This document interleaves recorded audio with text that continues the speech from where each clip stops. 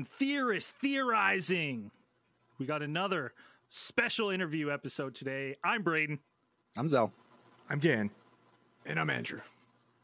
And today we have the pleasure of speaking with Jason Martell. Some of you might recognize him from, the well-known series Ancient Aliens, which is right up our alley. But he's also a well-known researcher, author in the fields of ancient civilizations, extraterrestrial life, and advanced technologies. It's just all over the place. Just absolutely jack of all trades.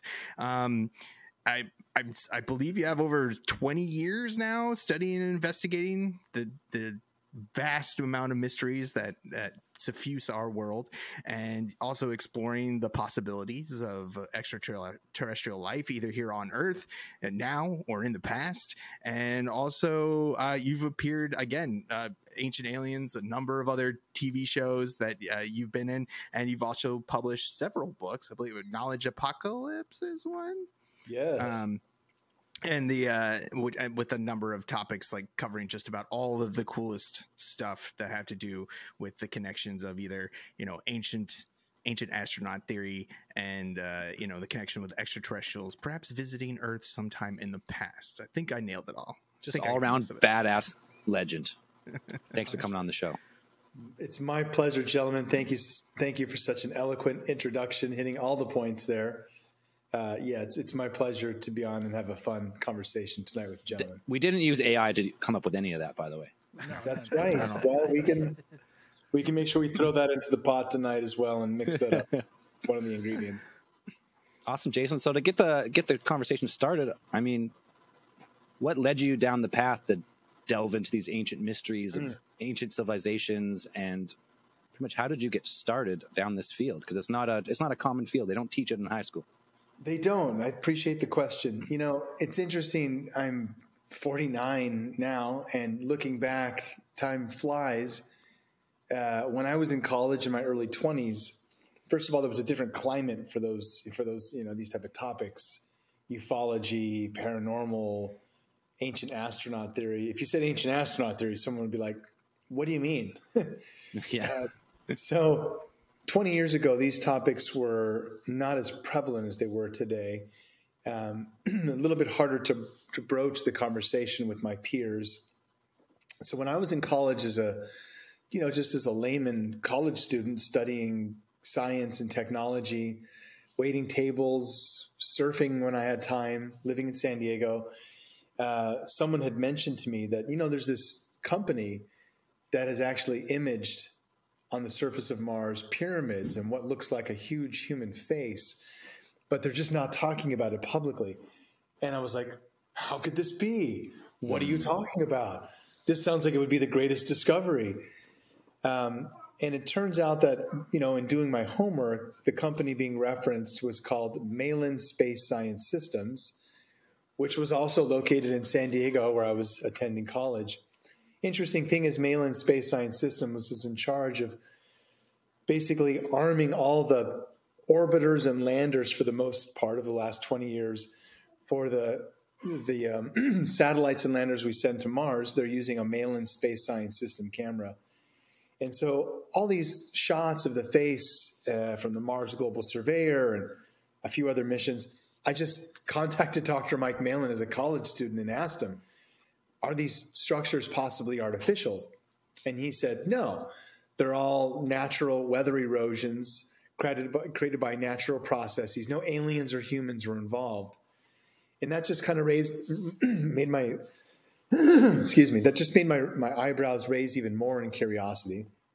I was able to find several peer-reviewed scientists, one of them named Dr. Mark Carlotto, who developed mathematical algorithms for satellite telemetry to detect artificial objects. Meaning, if we're taking pictures of Russia, he could run his fractal analysis and say, oh, look, those are tanks and troops covered by tarps or shrubbery.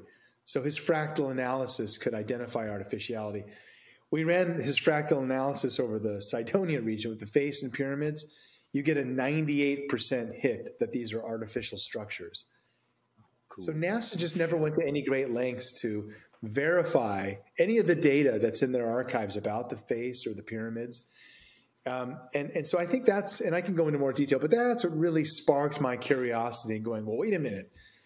These are structures on another planet that we can't even figure out, let alone the ones all over our own planet that lead us back into our true origins. And so I think that's what really started to spark my curiosity.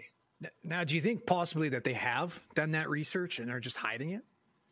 Most definitely. The answer I just presented at this year's Alien Con was that there's a track record of obfuscation around the real data publicly, and in without their meaning to do it. Meaning, we've had a track record of NASA since they started releasing photographs of the moon, like smudging stuff out, copying and pasting it, doing bad Photoshop edits before we had Photoshop. We can run AI analysis now on that old data set and say, wow, look at all these human-made changes and identify them very easily. And some of them are like, you're covering stuff up. So there's always been a what you're saying is NASA is really the first catfish. In a sense, they're definitely making it. Yeah. Or even, I would say they're making it look like there's nothing there at all to look at. It's like a reverse catfish. What they're doing is basically obfuscating the fish data. Cat. Yes, it's a fish cat. And so now that all the latest imagery of the face, they've imaged it over the last 20 years repetitively, and each time it's just getting worse. So it's basically the same track record that they're doing with ufology in general, is obfuscation of the real data and saying, we're going to give you some answers, we're going to look into it, and no, they never do. So that's the current status of that. Never a straight answer, as they call them. That's right, NASA, never a straight answer. But we're hoping to send missions like SpaceX and others that are publicly funded for the most part, and with more direct access, people foot to Mars. We're going to get some real answers, I think, within our lifetime, which will be interesting. Oh, that's super cool. We can't wait. So just like, do you think, so if we went to Mars and we find these artificial structures, like say a pyramid structure, would you instantly link that this is obviously maybe some sort of civilization that has come through, made these structures on Mars, made these same structures on Earth? Like, is there, at that point, would you say a direct connection between the two planets? I'd say there's definitely a Mars-Earth connection at the root of the question, but there's a deeper solution to figuring out the problem. When I started to look at all the other ancient cultures here on Earth, I really started focusing on ancient Iraq, which is known as Sumer, Mesopotamia, Babylon. And the interesting connection there is seeing that across those cultures. I'm sorry, I've got some children in the background. I apologize. We got them too. We got them too. Yeah. It's fine. Ours are just tied up upstairs. So we lock them upstairs. We lock them outside. Yeah. They'll settle down. There's pyramids of knowledge across cultures that we can't explain how they have this knowledge, and it leads to a bigger question to say all the ancient cultures, the top 30 that we know of across the world, were all influenced by some lost technological civilization that was here before the Great Flood. We don't know exactly who they were, but unraveling them and understanding their place in our chain of events in the historical record that's lost right now off our history books, they're most likely the best candidates. We can refer to them in Ancient Aliens terms as the Annunaki, or the Nephilim, or these giants that once walked upon the earth. There's different labels. We really don't know, but there's a strong connection to show that some lost great race that was technologically advanced, influencing all cultures, probably was doing stuff on other parts of the solar system in companion to Earth's presence as well. See, that makes a ton of sense to me, because like you look at the Babylonians who had the star catalogs, and the Sumerians who were responsible for hundreds of firsts in technology, and they have this advanced understanding of astronomy and math, and it's like, what exactly was it about that area, right? Like, was the Euphrates and the Tigris spiked with Adderall, or like where are they getting all this fucking information from, right? It's also interesting is the further back you go, You look at the times of the records of, even when it hits the New King James Version in English, and the story of Noah, look at the lifespan of Noah. It's over 900 years. When you go back further into the Sumerian and Akkadian versions, the Sumerian kings list shows the lifespan of some of these kings and their ruling times of being thousands of years. You have to wonder if this isn't mythology. And I'll give you another example. We don't understand currently what heaven means or all those things in our mythology. But one of those in the Sumerian lexicon of information is Nibiru is another planet where these gods, the Annunaki, supposedly come from. And this planet is on a 3,600-year orbit around the sun. So if you figure one solar year for us is 365 days. That's how long it takes for our planet to go around the sun, 365 days. One solar orbit on Nibiru is 3,600 of our years. Hypothetically, let's say Jesus Christ was an Anunnaki or came from Nibiru. Now, I'm speaking hypothetically. I don't know that, but looking at the timelines, he's here, he leaves, and 3,600 years pass on Earth. While he's been on Nibiru, it's been 1 year for him. Just 1 year. He comes back on Earth, it's been 3,600 years. The whole idea of just going to another planet and having a longevity of lifespan or working between the two planets, there's just a whole other, wealth of information if we can dive deeper as we learn more about these ancient gods and the extraction of information that man at the time was taking from them. We're now starting to decode a lot of this lost science and knowledge, and we're still trying to catch up, basically, is the answer. Right. I always find that the most fascinating thing that, with people who are staunch believers in religion will almost scoff and gasp at the be like, maybe he was an alien. Maybe that's how he did all these amazing feats that no one else has ever done. And they're like, what? Like, absurd. And you're like, well, no one else is turning water to wine, parting the seas. Like, no one else is doing these feats. So it's like, why is it so hard for that to make that connection for people who believe in Jesus that perhaps he wasn't from here. Given the time of year, right? Easter's coming. Obviously, Jesus, Anunnaki, came to Earth to hide the eggs. Makes perfect sense. No, I mean, it makes sense. I mean, he wasn't from this world. I mean, that's right. He's not from here. That's basically what the story tells us, right? This is not from here. He was sent down for whatever reason. It was to cleanse sins. I mean, stuff is lost in translation over different versions of biblical text. But in essence, he wasn't from here. He was an alien. I talk to the people that knock on my door all the time. I tell them the same thing. And they go, what? And I go, he wasn't from here. He was an alien. And then they leave and come back. Pulls the reverse Uno card on them when they knock on his door. When you mention the word like Jesus, right, it's a very esoteric conversation. And I would say that, being open-minded to the topic, one, is a prerequisite. It's not meant to say anything one side or the other. To balance the conversation, I would throw out, there's a great movie that people should watch called Zeitgeist. Yeah.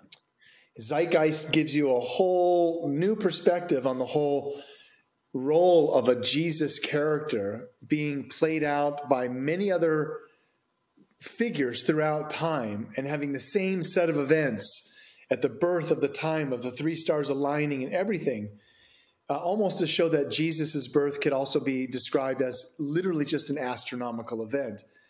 So whether he existed, who he was, what his role was here on earth, there are many questions. But I think it's important. One thing I learned being raised as a Christian and then stepping outside of that circle and having a respect for all religions is they all teach pretty much the same principles about how to behave as a human being. Do no harm. You have all the things that make sense. Right. So, but there is a higher learning injected into the basis of all these religions. And again, if you go back to not the King James English version, roll it back to the Hebrew, Old Testament, roll it back to the Akkadian, Sumerian. You find these versions of, just like in English, we have the 7 days of creation. Well, in Sumerian, there are 7 tablets of creation, part of a much longer story. And many of these descriptions in the Atrahasis, in the Epic of Gilgamesh, they give us a lot more detail about the creation story and include other characters, some of them being, for instance, like this planet Nibiru, and how it possibly shaped our solar system in its very earliest form. And so a lot of that information, again, when you look at it from end to end, explaining some of the even parts of how our Earth came to be, it gets into an interesting story. I'll touch into one of those since I mentioned Nibiru in Creation Tales. Sure. Right now, if you look at our Earth's history going back 4.7 billion years, rolling back the clock, when everything was just coalescing, it became one giant supercontinent called Pangaea. So it's basically one landmass all connected, and then everything else is water. Now, over time, again, lots of time, the land masses have moved apart like a skin of an apple, just kind of popping off. And you can see that today, if you were to move all the pieces back together, you're like, oh, wow, Pangaea, it fits. What's interesting is that rolling back the clock, in the story of creation from the Sumerian point of view, Nibiru, its main moon, comes in and whacks our primitive Earth and literally hits it in such a forceful manner, it strews out a debris field, which the Bible literally calls the hammered out bracelet, the asteroid belt. And so when we look at that story and see that, Earth being whacked by another moon and making it just one chunk landmass and all the water kind of coalesces around it, it literally fits the creation story of Pangaea. Visualizing, you can see that it's just one landmass, the water all fits around it, and it kind of moves into shape. So from the very beginning of the tale, there's linkage there with our own knowledge and science that holds up from some of these creation myths, especially the Sumerian ones, where we're not trying to change the Bible in any way. We're basically upholding the biblical veracity by showing just how deep these connections go.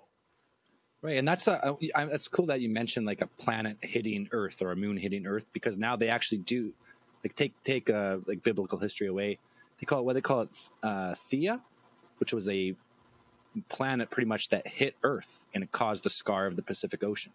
Like they know they can, and that's like. But then they say you're saying asteroid belt, but they say that's ended up being our moon. But maybe it could have been a combination of both. Like some chunks formed our moon that it's in such close orbit to Earth that doesn't seem possible. A lot of people think, and then maybe the fragments spun off and did form an asteroid belt. So that's pretty cool. Yeah, and there's been a lot of theories recently, right, over the last 10 years to explain, oh, wow, yeah, something came in and whacked Earth. The debris field coalesced to make our moon, something of that nature. It starts to get a little bit more in alignment with the Sumerian versions. Now, besides like geological and astronomical processes that are, perhaps outlined in the Bible, I mean, you have things like, some of the more well-known relics and, perhaps like ancient technologies that could have been left behind or somewhere. I mean, you have things like, perhaps the existence of things like the Ark of the Covenant or Philosopher's Stone or like some kind of, an Excalibur is something that are perhaps ancient technologies. So in your experience, in your studies, what do you think is probably, I don't know, maybe your top I could say top 3 if you can't think of just one, like possibilities of like, of one of these is like an actual, we could find and interact with, like, well, I definitely got a doozy of an answer for you there, but I want to give you a 2-part question. So remind me of Ark of the Covenant if I literally spin off on a tangent on this first one and forget. Okay, so 2 parts. One, and when you mentioned geological and astronomical data, just want to touch on the fact that for even non-scientific people, you don't have a degree, you would like to find evidence in this field and show I found some type of connection.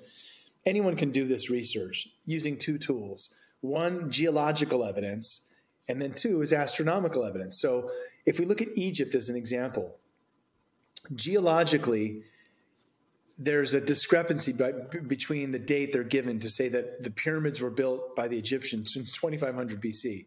Geologically, we can look at the surrounding terrain of the Sphinx, the inner enclosure of the walls, and see that it's massive water weathering has taken place. That means that water must have been flowing heavily over the surface for a long period of time. They can't explain that other than to say that, well, the last time there was water like this on Egypt would have been like pre-deluge, 10,000 years plus.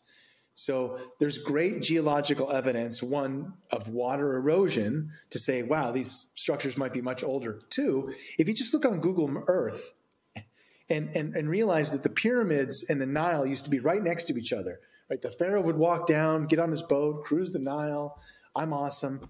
Now, if you look on Google Earth, you'll see that the Nile has meandered many miles away from the pyramids. That's a geological change that, again, you can track in differentiation. Two is astronomically. The pyramids are aligned to the Orion constellation. They're literally a terrestrial map of the Orion constellation. But from the year 10,500 BC, you can use Redshift or any other star charting software, and it'll tell you what stars are going to be above you tonight, tomorrow night, or 10,000 years ago. And it turns out that Egypt was built where Orion at 10,500 BC is reflected by the three pyramids, three in a line, one slightly offset, and the Sphinx is directly staring east into the constellation of Leo.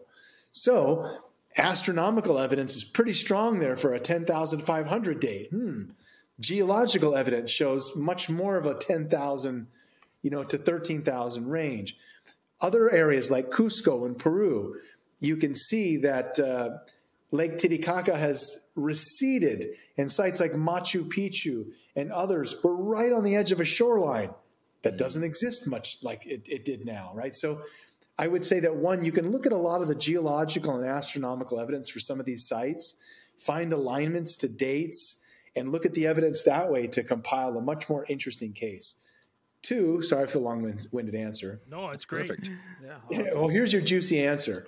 One of the most esoteric things that I've seen is the topic of the Ark of the Covenant. Now, the Exodus of Moses is intertwined with another character whose name is Akhenaten, and he was one of the first pharaohs. Alien hybrid pharaoh. The alien king. Yeah. That's right. Now, there's strong evidence to show that what he was also using as what we know as the Ark of the Covenant was essentially some type of a power source for the Great Pyramid. The Ark of the Covenant fits at a biblical cubit length, literally right into the box that's sitting there today that they're like, oh, this is the leftover chamber for a tomb. It's not.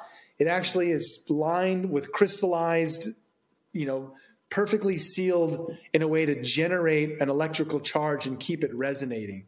So my theory, which I'm still looking into, and others, is that the Ark of the Covenant was being used to power the Great Pyramid at a large scale.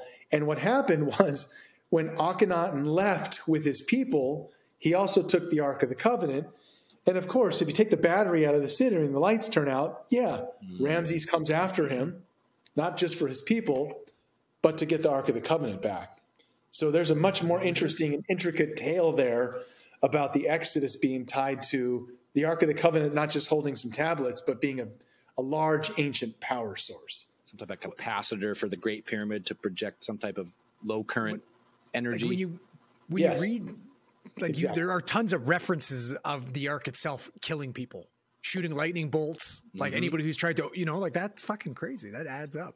If you've seen Indiana Jones, battery or something. That Melting movie faces scared the hell out of me. And there is, significant evidence to suggest that the Ark of the Covenant is a real object.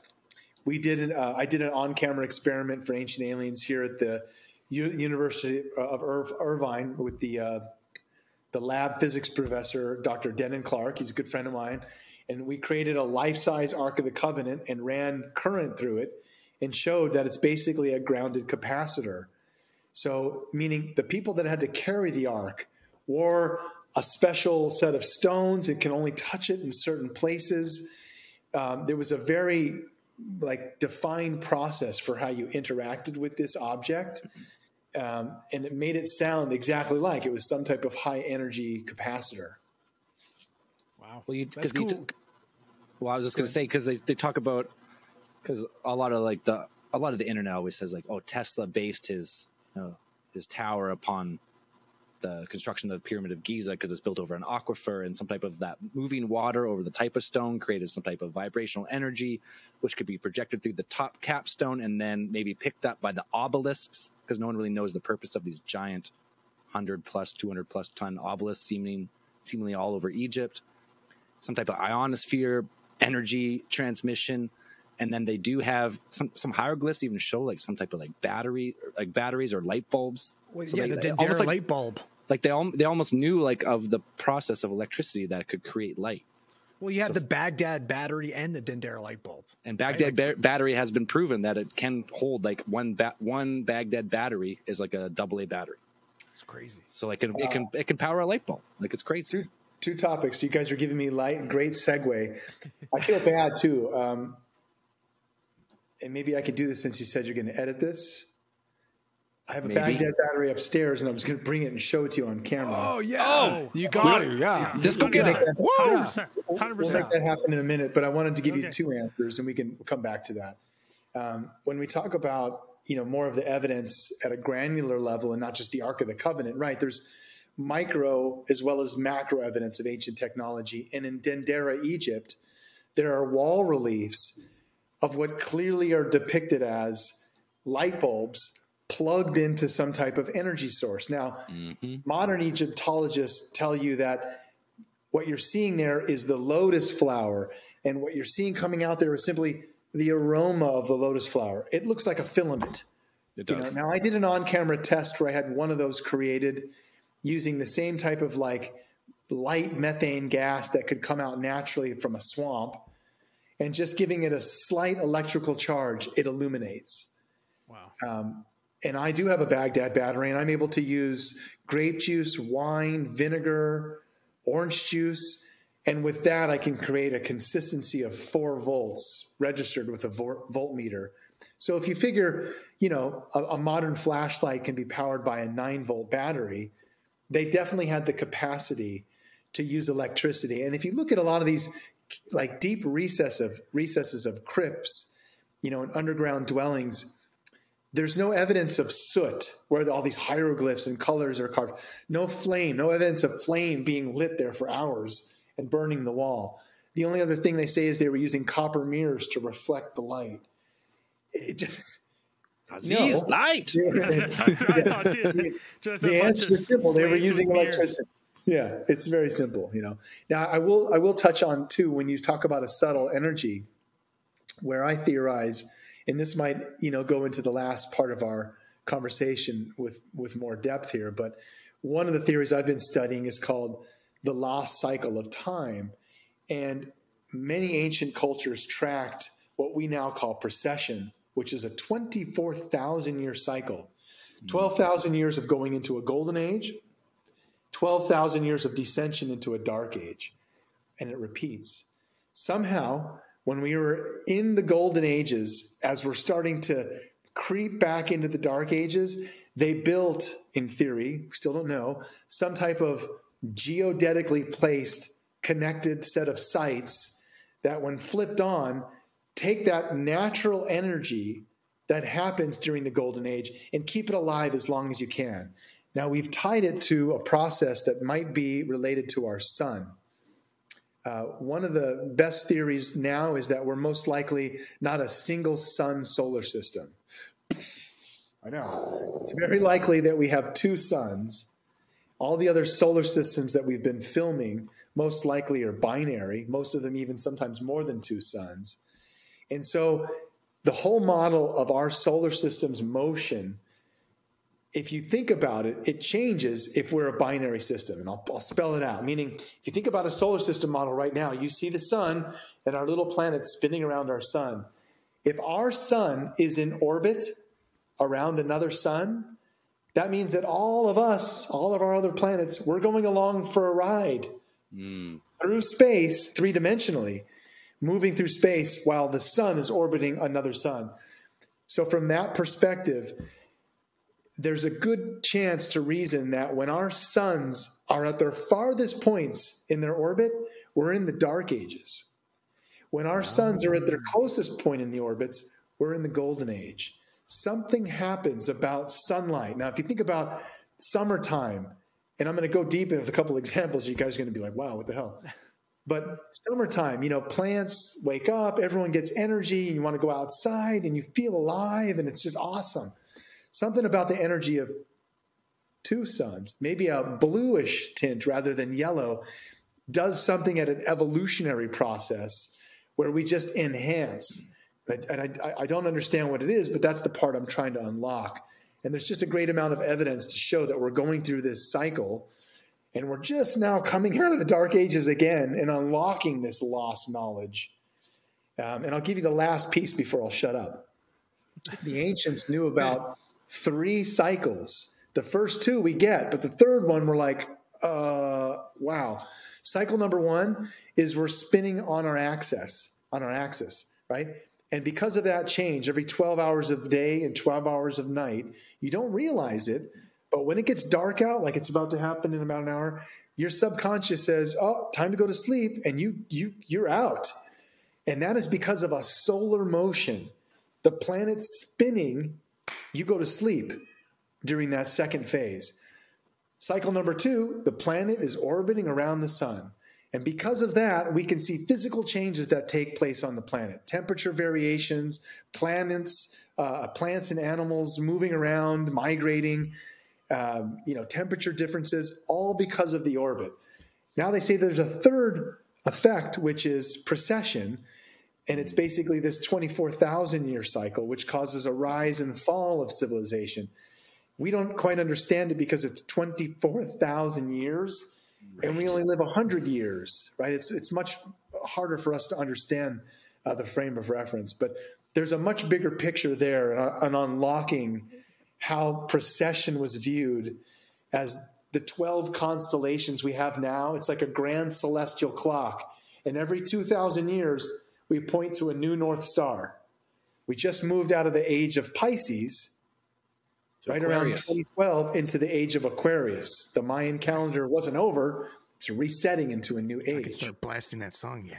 Yeah, I was going to say, way better song for this. Yes. Yeah, there you go. Waiting for it. Well, that's kind of an interesting thought, too, because I'm still under the impression that we don't truly know why we sleep. Like, we have some pretty good ideas, like, well, conserve some energy through the night. But, like, we don't actually, like... Recovery. That's the main. But other than that, it's like you can get that from. It's very essential. But you can get that keep from you from going crazy. Also, Well, I have very vivid dreams, and so I even wonder sometimes if our consciousness doesn't play another role when we're not sleeping, if it's like being occupied by some other part of our presence that we just don't understand. So who knows? That's a really good point, because I'm thinking about that, and it's like some of the studies are kind of put forth a theory that it's perhaps like one of the ideas is when we sleep, that's the time for our brains to kind of organize a lot of the information that we've accumulated over the day, over the course of the day. Our brains need time. I mean, it's like a computer. You gather a bunch of data, but it needs time to process it. And why, like, how does it process this information, and what does it prioritize, and what does it deprioritize, and what goes into what? I mean, that's still pretty much a mystery about where some of that stuff goes. So like you said, it's like, is it, are we drawing it into something? Is it being forgotten, or is it being, broadcasted somewhere? Is it being stored somewhere off-site in a cloud? Like, it's something like that, perhaps. It's funny you say cloud, because my question is going to say that I hope maybe within our lifetime technology, I don't think it's going to solve it, but maybe technology will allow us a bridge into paranormal or into the afterlife. If we think about it as a vibrational frequency, a third dimensional vibration and how we work, maybe there's something there that they're able to tune in to other channels. if you think about a radio station, if you're at one station and it's playing rock and roll and you to some classical, there's kind of this phasing out from one signal until the other one comes in. And it's almost like sometimes paranormal experiences are like that. It's like the creature, the object, or whatever isn't quite phased, tuned all the way in. And there's these interactions where we can't quite understand. But if we're able to perhaps tune that to a frequency or somehow create a technology layer that allows us to understand it better, paranormal investigating will become a lot more interesting. Man, I'm glad you said that, because we operate and we perceive the universe through visible light. As humans, we have instruments you can see in the infrared and ultraviolet, etc. But visible light's only like a fraction of a percent of what's actually out there, what's actually being emanated from through the galaxy. So if we could develop tech, as you said, to be able to, maybe that's all it is like these people are operating on different frequencies, these extraterrestrials, these other civilizations, or whatever it is. If we just can develop the tech to see, because we can see infrared and ultraviolet, but we can't see everything all the time. If we can just hone that technology, there's some type of light being or something that can manifest from a different frequency into our own. I mean, that's an endless thought that I have all the time. Like, well, we're here. We operate here. I mean, what about the 99.9% other frequencies? Or even making the tech like just more practical. Like we have detectors that can pretty much detect gravity. Like that was a couple of years ago when they used the laser measurement. I can't remember the whole black holes collided. Yeah, right. When the black holes collided, and we literally detected gravity waves, like for one of the first times ever. And it's like, you know, we have some of the technology that, you know, that paranormal researchers use. You have your EMFs and your radio frequency scanners to some extent, and having those things, it's like just maybe that stuff that they're using is just not sensitive enough. Like it's not the stuff that, you know, the big universities and, you know, private research foundations use. Like those things take up like entire floors of buildings, and it's like if at some time we can make that technology, you know, they shrink it down, whether it's, you know, a modification of, you know, the processors or whatever they can do. If they can shrink those processes into something that is portable and, you know, accessible to everybody, and like you said, like maybe it's just a matter of time till we're able to apply those and take those out and move them out, and we find something that we just haven't had the right tools to detect what is going on and follow those lines of inquiry into the esoteric and the paranormal. Yeah, there's two things out there. There's one, if you Google Kodak ghost film, there was in the 80s a certain type of Kodak film that picked up paranormal stuff easier. And this one guy literally was having conversations where the ghost would write in the special frequency that could be seen on the film. And they were having full-on conversations for like over a year. Weird stuff. But this certain Kodak photography film, there might be things like that where we're just not using the right tools, but also just from a more like down-to-earth perspective, you know, using terms like Chat GPT and AI, it's very possible that within the next few years, I know I'm working on it as a side project, is creating machine learning around our specific areas of knowledge and applying them in ways where at a high level, there's still gaps in the overall knowledge base. I'll give you an example. If you go to Chat GPT 4 now and ask it what's ancient aliens or what's the ancient astronaut theory, it's going to be like, oh, it's this pseudoscience thing that some people are looking into and blah, blah, blah, blah, blah. Right. It hasn't been learned or taught from data sets of saying like, go watch 19 seasons of Ancient Aliens and then let me ask you a question. It hasn't been trained on that data. So one, there's going to be a whole bunch of new information that we need to feed to our overall learning of these mechanisms as people are tripping out on them. They're missing a lot of the nuances of like real knowledge. But two, you know, we can use these tools now to do some very creative stuff. When we talk about machine learning, let's say you create a data set of all the known UFO types, cylindrical, spherical, triangular, whatever, and you load it into a machine learning and say, okay, I want you to scrub through like all known live stream webcam archives and look for any of these types of objects and flag if you find any of them. I'll give you an example. Like I use a service here in San Diego called Surfline. It allows me to look at all the beaches that I want to go surfing at, and it live streams it 24 hours a day and keeps it in the archives 3 days back. I could take all that footage and scrub it to say, look for anything in any of these files over the last 3 days of 24 hours across these 6 beaches facing from San Diego westward. Do you see anything? Model 2, look for any of these types of things and scrub NASA's archive of the surface of Mars for pyramids, faces, whatever else that I'd want to teach it to go look for, instead of like I had to do manually for the last 20 years of looking through each image. The machine learning and AI could be like, oh yeah, look, I found these 17 hits, right? So there's a much more utilitarian explosion of tools that I think are coming, especially around ufology, that'll just speed up the process of what we would want to do and kind of get more people involved to, create a large data set. So that's exciting. Yeah, no doubt. That's super cool. Yeah, making any types of, some of the biggest things are when technology that is, AI has kind of been a little bit of the realm of, sci-fi, of course, like for the last, decades until now. I mean, you had like Deep Blue and you're like, okay, you can beat a couple chess guys. Like, not a couple, Gary Kasparov, whatever, grandmaster chess masters, but whatever, who cares? Like, what is that going to do for me? I never play chess.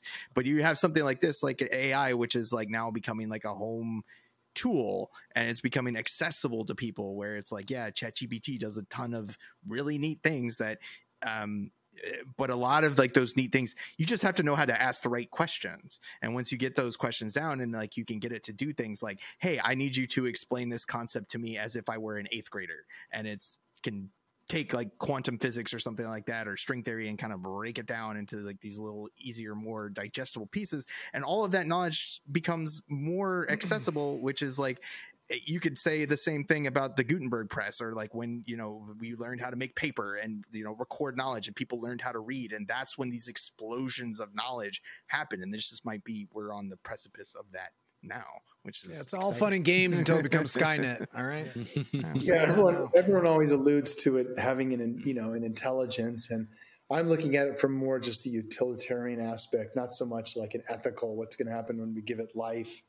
But there's still interesting crossovers there. I saw an article recently where I believe it was in Brazil, a drone was flying over a part of the Amazon where no one goes. And they filmed a tribe that's literally cut off from civilization. It doesn't interact in any way with civilization, completely kept to itself. And, it's seeing this drone filming them for the first time.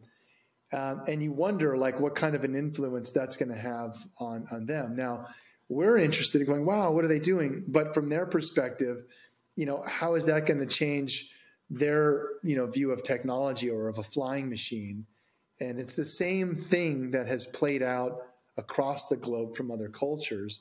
And, it's something that it's got a name. It's called cargo cult. But it plays into the ancient astronaut theory to define how this has happened from ancient cultures. In World War I and in World War II and in more modern times, when we flew airplanes into these parts and a soldier gets out for the first time and interacts with the tribesmen, he lights up a cigarette and they're like, wow, what is he doing? Holds out a voice recorder and records their voice and plays it back, takes photographs of them. They don't understand any of this technology. Sometimes shipments would be dropped from a plane and it would land in the middle of the tribe and instead of the camp. And the tribes people crack it open and it's like, guns and food. They're like, oh, what is this awesomeness coming from the sky? They didn't understand the soldiers or the planes they flew in. And so when the soldiers packed up and left, an interesting phenomenon happen. You see them scraping away runways, making models of the airplane that look just like an airplane, and they would sit there for hours staring at the sky, hoping to entice these things to come back and land, right? They didn't understand the technology, but they clearly had interacted with something that affected them. And if you look back in history, you can see all these ancient cultures that said they came down from the skies. Now, we don't understand the technology, so we maybe put them in a chariot or give it some natural understanding. But there's all these descriptions of them receiving information or interacting with these people who had the power of flight without not possibly understanding how that technology worked. They see something and they document it in their own version, depending on the culture. And I always think of that as like just an extrapolation on how things could be. Like if we think we're the top end, we're like, oh, people are like, oh, this is it. Us humans, we're it. I go, well, like the evidence for me that there's extraterrestrial life that would come and visit, not say anything, do a flyby, peek in, leave. Like we do that to other humans. They have no idea. We could make their lives exponentially better in an hour. And we're like, no. Do not contact them. It's their way of life. Right. And we do that to other humans. So it's like to say that now, like we're the top of the food chain. I'm like, are we 100% sure on that? Or could there even be more advanced humans that just look at our planet and go like, hey, they're doing their thing. Leave them be. They roll up their windows as they drive by. Yeah. It's just like, just extrapolate that. Right. No, you're right. I mean, whatever higher intelligence is interacting with our planet, they've shown a great deal of restraint in how they've interacted with us. All the evidence of them, and I say them broadly, of UFO activity, going over military silos, nuclear silos, independently turning missile silos off, doing crazy things in our airspace. There's no answer for that. And if they wanted to do something to harm us, there's nothing stopping them. But they've been very, just kind of pushing us slightly to make decisions on our own in a better way and hopefully join this galactic community that's going on. But there's clearly, something happening where over the last 50 years, the way this information is being presented to us is spoon-fed in a very systematic way that, again, is obfuscated from the true information. And I'll show just a few words, Project Blue Book, Project Grudge, the Condon Report, ATIP, no offense to any of my friends on that thing, but all of these task force have done nothing to reveal new knowledge to the public, while in the background, there's clear evidence to show that for a long time, they've been reverse engineering and doing stuff that they have the knowledge, and it's not even perhaps the military or the government, it's private corporations that somehow have their hand in this mix, which I can't explain either.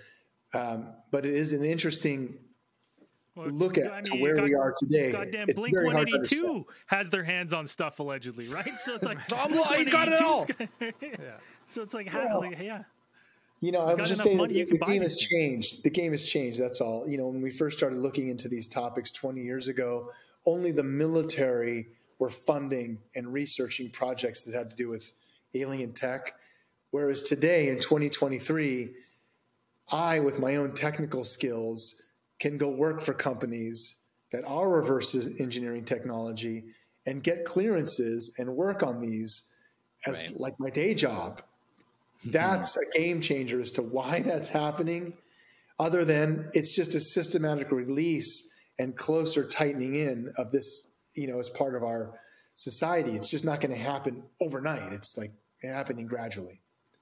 So what are your thoughts on the recent, we've had the last year pretty exciting in the UFO world with the military come out with the Tic Tac and the gimbal, and now the Baghdad UFO, the Baghdad Phantom, the congressional hearings. What are your thoughts on these releases? Where do you think that's going?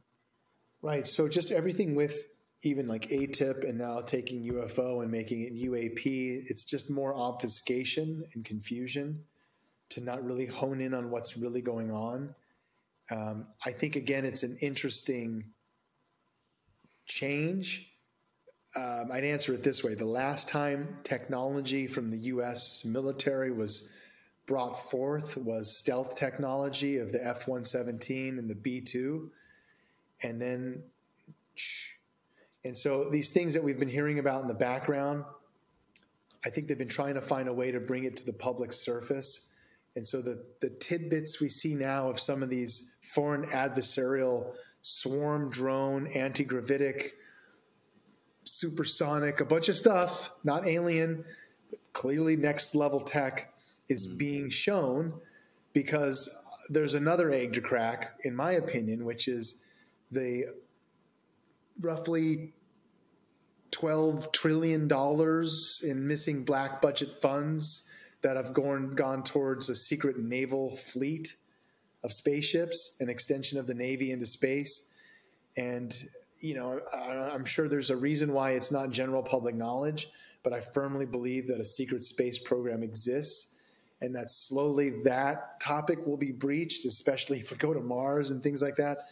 Gary McKinnon hacking into NASA, others who have broken this topic. It's not me. I'm just regurgitating known facts that clearly show, you know, there's you know, a military presence in space, which most likely is an extension of the Navy. That's insane because we've talked about that before. Secret space program. I mean, you obviously can't take everyone's word for it, but the fact that if we do have this tech, it makes sense that I mean, for 20 or 30 years, we didn't know about the Blackbird, right?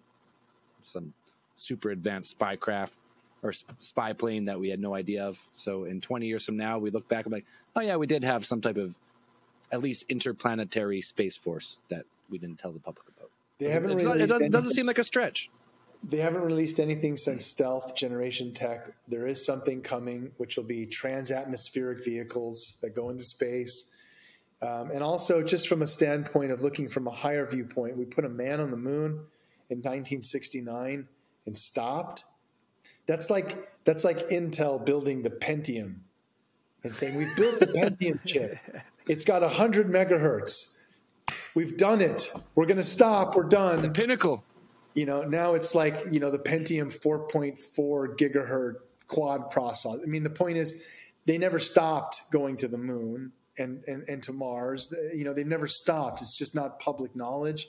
At some point, they're going to have to merge it back into some type of public awareness if we are a spacefaring race and we start to go to the moon and to Mars through SpaceX and other companies. Yeah, it's a cool time. Well, it does feel like we're really quickly ramping up here to another space race, you know, especially with China announcing their plans to go back to the moon. Artemis mission. And maybe that's what we're about to see is this, and I'm all for it. Bring it on. Let's see it. Let's get another race going. Like I would love to see that and push the boundaries of what we know. Yeah. And the only thing that I fear last few minutes here is that, you know, a lot of these topics that come around ufology for what ifs, we have seen certain scenarios play out in the past that are trying to steer towards, let's call it like a one world government. And not to say I support that in any way, but there have been events in the past that question if something gnarly next were to happen at a global level. I would say that if you see all of a sudden when you wake up one day, UFOs all over the news, or that there's some type of invasion being announced, or you can see them in the skies, I would give caution to say that this is also probably planned and not just a spontaneous event. The next big shakedown thing would be the threat of an alien invasion. They've already used the threat of terrorists and other things like that. It does seem like they're kind of prepping that because with the mothership. Cut you off would be aliens. Yeah, sorry. Go ahead. Oh, they said they just recently were in the UFO briefing talking about a mothership potentially could be in our solar system. I was like, well, that's a weird thing to announce. Just kind of let that slip in there. Yeah. Who knows? You know, I mean, who knows? I wouldn't say it's not possible, but if something like that was announced, I would give great caution to say that it's probably a staged event of some kind, leading up towards this, disclosure type gradual release of this information. Now, Jason, just before we let you go, we're approaching the end of the time limit here. Where you're speaking at Contact in the Desert June 2nd to 4th, but other than that, where can people go to find more of your work? Well, the best place is just to stay up to date is on jasonmartell.com. I will be appearing on April 10th in an episode of History's Greatest Mysteries, talking about pyramid power with Chris Dunn. So it's good that we touched on that. That was timely. And I'm also working on season 4 for The Proof is Out There, another series on the History Channel. So that's exciting. And maybe I'll be doing some more Ancient Aliens work. But definitely best place to catch me is just staying up to date with my website. I try to post relevant information there. And love all the new conferences that are happening once again post-COVID. Always looking for opportunities to meet people in person and collaborate further. So yeah, it's good stuff. Awesome. Hey, Jason, you guys have 2 seconds. If you guys have 2 seconds, as I promised, I'll flip on the light, go grab that battery. Let's get the Baghdad battery. Yeah, we'll hold here. That's cool. He has a fucking real Baghdad battery. That's badass. So I picked it up in like Iraq and like a 7-Eleven. Like they just got them all over the place. You got it like a pickle baby. Like a pickle Hey, baby. buddy, you want the Baghdad battery? #1 good price, huh? You charge You phone. got the grape juice. You got the Pepsi. What do you want? Put it in, huh? Yeah, just you yell at Saeed. He brings one out I just out need of the a back. USB-C cable. USB-C cable. No, I just use Baghdad battery. Yeah, wait a minute. That's your phone right on rock. I've seen him before on the internet and pictures, but I've never actually seen one. I remember seeing the Ancient Aliens episode. There's probably a couple other ones where they brought it out. They always got areas. Let's see it. This one's been wrapped up. So let me make sure it's here. Someone stole it and put a fake in there. That's what. No, I got all the pieces here. Let me just give you the little show and tell real quick. Pretty easy. All right, so basically what this is, beep. Here it is, Baghdad battery. So this is dope. A small clay pot, and then I have an iron rod wrapped around a copper lining with an asphalt stopper, right? Yep. Fill this with grape juice, wine, or vinegar. Place it into the inner part like this. Just get it to kind of fit all the way down in there. And eventually I could just use a voltmeter attached to these 2 surfaces, and it'll create positive electrons from grape juice, wine, vinegar, and you can generate about 4 volts. It's crazy. So That's so wild. is there different? Did they find different like sizes of those that could create say 8 or 12 or like multiples of the volts, or is it just you could just put them in series? Those small ones. There's all over Egypt. There's these large vase type structures. That some of them are 6 feet. Oh shit! And so you imagine that you could get a charge to do something much larger. Something small also like that could be used next to a statue, so that when you went up to a church or something and you touched the statue, it would give you a static electricity shock. It could, and you'd be like, the power of the gods, Right. They used it for creative purposes, but I think clearly one of the other ones was as electricity, power source. Yeah. Like a low volt light or something to be able to see in those passages of the pyramids and other. I think so. Yeah. Well, it's like how we use, robots and animatronics. I would think we could use them to build like robots that do work, but we have, animated replicas of presidents in Disney World. That's awesome, man. Well, hey, Jason, thank you so much for taking the time coming on the show. My pleasure. We really appreciate it. To be honest, we've talked about it before on the show. You were one of our favorite people to meet in person at Alien Con. So I appreciate that. Definitely an approachable guy. Again, thanks for coming on the show. And as we always say at the end of these things, keep those eyes on the skies. Excellent.